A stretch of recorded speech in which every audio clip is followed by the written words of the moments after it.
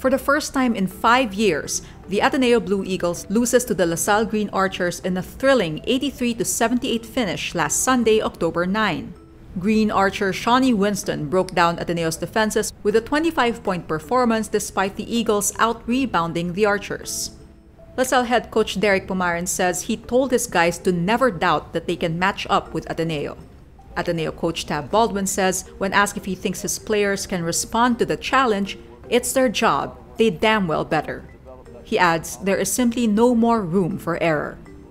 The Blue Eagles face the UST Growling Tigers on October 12, while LaSalle carries its momentum as it faces the UE Red Warriors on the same day.